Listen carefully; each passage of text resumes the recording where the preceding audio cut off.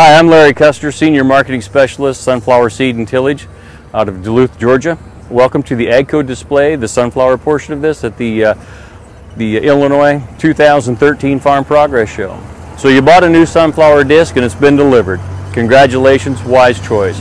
Let me show you how to set the unit for proper field operations. We're going to begin by actually attaching it to the tractor and adjusting the drawbar. And you want to make sure that the drawbar, the tongue, is attached at the right position on the implement. The Sunflower 1400 series has 3 different attaching points: low, medium, and high. Drawbars come in varying heights, so we want to be sure that we're pulling the tongue of the unit in a straight fashion, parallel to the ground.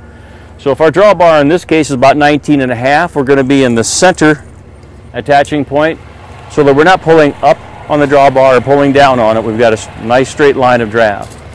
The next thing you're going to want to do before you take the implement to the field is to raise the unit all the way up, extend the cylinders completely out, and hold the valve for about a minute, 2 minutes. This forces all the oil through the system, and any air that could be trapped in the hydraulic system will be carried out and delivered back to the tractor's reservoir, so they have nothing in here but oil. We're going to do that on the lift cylinders. We're going to do it on the wing cylinders as well to make sure that they are purged. And also, this unit has the hydraulic fore and aft. We don't want to forget and not do that. So we want all the cylinders purged. Now we're ready to level the unit side to side.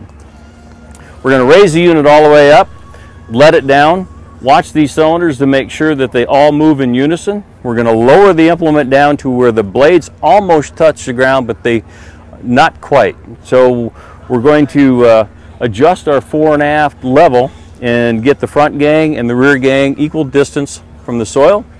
And then we can start measuring our wheel height from the main frame. We're going to start actually in the center section. You're going to measure down from the top of the frame, putting a straight edge across 2 frame members. Measure down to a fixed point. In this case, there's a pivot bearing in the walking tandem. There's a couple flat washers there. Measure from there up to your straight edge. Do that in the center section, both sides. Make sure that they're the same.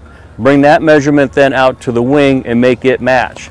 To make it match, you may have to do some adjusting, and that adjustment is right here on this threaded anchor bolt.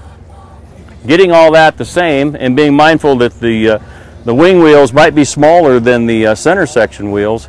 You may have to add a ½ inch or more for the working radius, which is this point down to the ground, to make that all even. Once we've done that, we can now take the unit to the field, put it in the soil. If we want to adjust it to maximum depth, we're going to pull the wheels all the way off the ground and let the unit work itself in. Once we've done that, say 150, 200 yards, would stop the tool at that point.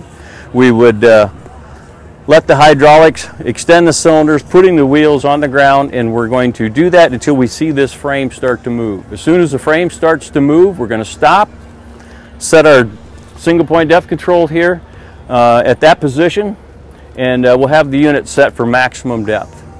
We're almost finished. There's one more adjustment to make. That is on our gauge wheels. We want these to carry some weight to prevent the front gangs from ever gouging, but we don't want to carry so much weight that we prevent the disc from penetrating.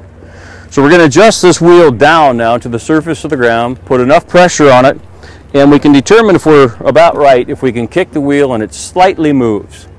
We'll take that measurement from this side, from the center of the bolt to the center of the bolt, take it over here and put it on the opposite side, and we've got our disc set. We're going to check the fore and aft level by seeing what the center results are at the very center of the disc where the rear gangs come together. If there's a valley there, we know that the rear gangs need to go a little bit deeper and pull some more dirt back in. If there's a ridge there, we know that we're too deep and the rear gangs need to come up. Very easily done with the hydraulic fore and aft leveling. We get that to where the center of that rear gang is smooth. We've got a level disc. Match the horsepower, so we're pulling the unit between 5 and 6 miles an hour, so we're not exceeding that. The thing with the disc harrow is if you're going faster than that and you throw soil further with the front gang than you can reach it with the rear gang to pull it back in, you'll ridge the tool. You'll ridge the field. The tool is designed to operate about 6 miles an hour max speed. So congratulations on your choice to pick a sunflower disc and put it to work.